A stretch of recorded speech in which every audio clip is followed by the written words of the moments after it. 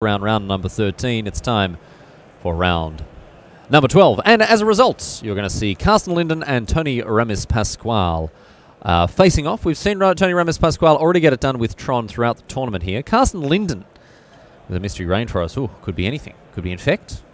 Could be Banned Spirits. What are we looking at here, do you think?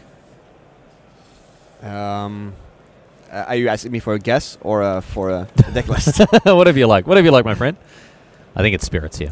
I would say it's Spirit as well. Yeah. That's my guess. Yeah, that's my my guess as well. After not knowing anything. Not knowing anything without the deck list that I have just in front of me. Yeah. I would say Spirit. Without even looking at the screen. I'm not even looking at the screen right now, but I say Spirits. I'm going to look back. Oh, Hallowed Fountain. I'm the smartest person in the world. All right. Here we go. With Alvaro Sanchez-Lopez already having won his game against Florian Koch here.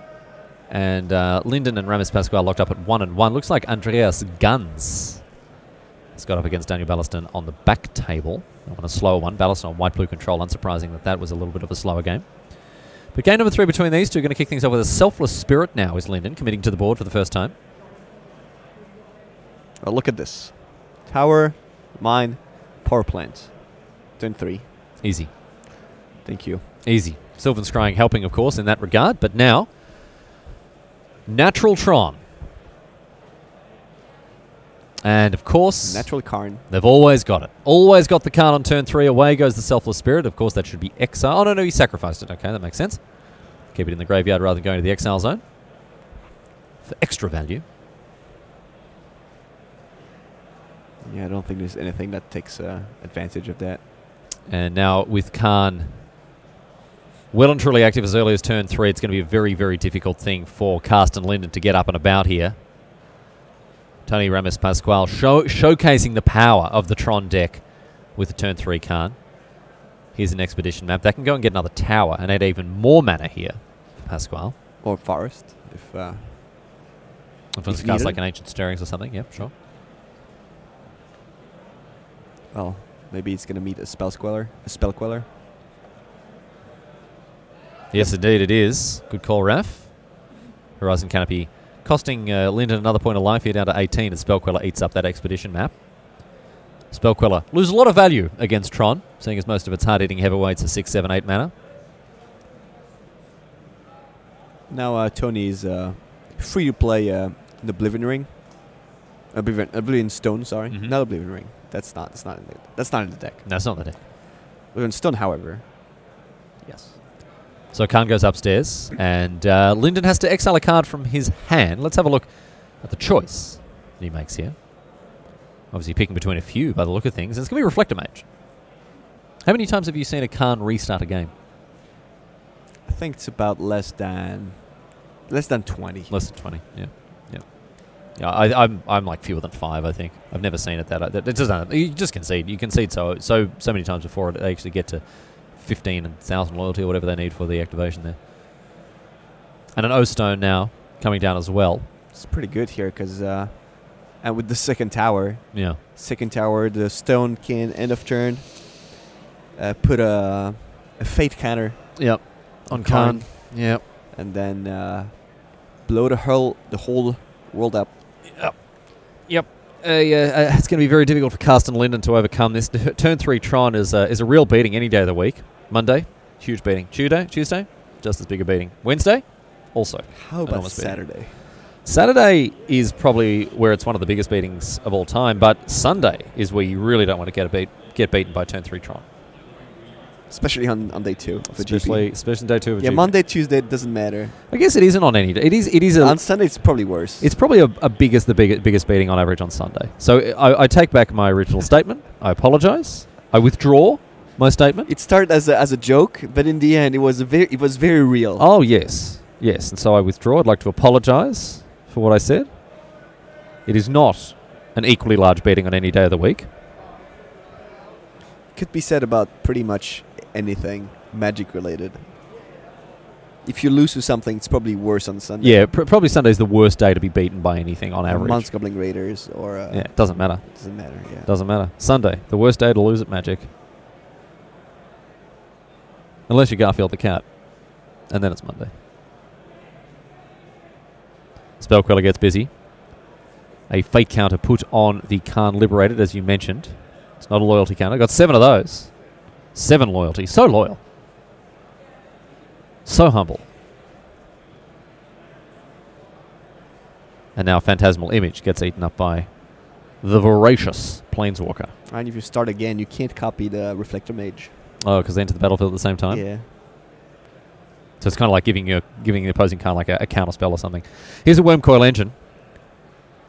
This one's going to do some good work here. Carsten Linden may respond, by the look of things, with a Collected Company. Oh, that is buck wild. Collected Company in German looks to be a real treat. Let's have a look. Let's see what we're working with. Oh, yeah. The best one, of course, being Wildner Cattle. In German is just Wilderner Cattle.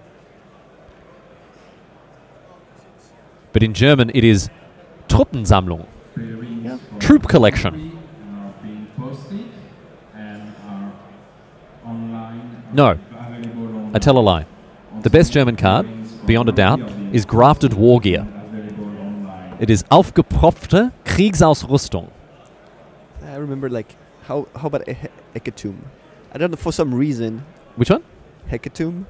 For some reason, I have this card in head. Okay. How do you even spell that? Hecatomb.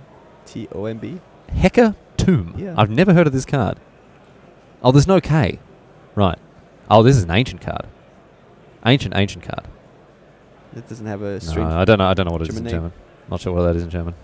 In any case, this game is... Yeah, there's not too much to discuss in the game. The game is effectively over here. Like, Tron is just absolutely crushing it here. So we can instead talk about humorous Magic card names, such as the best one in French. Bout de Daigneuse. No. Yeah. No. Shriekmore. Korgel. No. Hurlegueule. Hurlegueule. Here's another Truppensammlung here, as the company once again collects itself. If he finds a restless... a Selfless Spirit? Selfless Spirit. This game is not... Ooh. It's not over. That's why maybe he should have blown up the Oblivion Stone on his turn. Or right after the collected company. Yeah. Yeah. In response to it. Perhaps do that. Nope. Everybody's gone. Well, it's not going to be enough. Spirit. All right.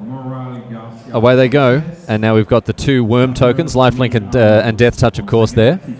And Khan Liberated loses his Fate counter, but is still sticking around. So this one's looking very good for Tony Remis Pascual.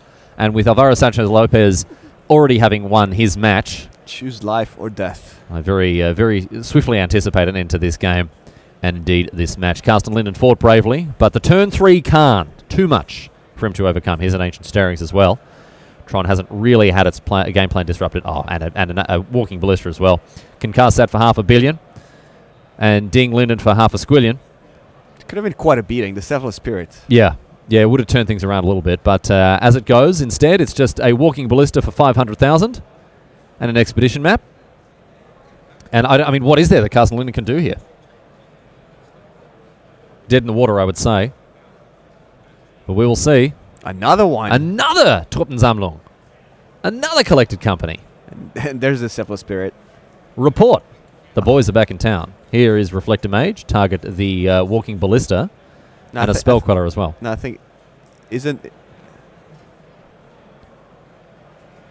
He pointed at the Walking Ballista. Maybe he's going after one. No, there it is. Okay. All right. So 6 damage upstairs. Linden down to 3. I think 5 upstairs. Was 6. Sorry, 5, excuse me. And then we have, of course, the tokens getting busy. And that is the end of it there. Linden going down to Tony Ramis Pascual. That's that for this round, my friends. We're going to take a quick break and we'll be back with more live Magic. Tim and Frank at the helm, so stick around. We'll be back after this.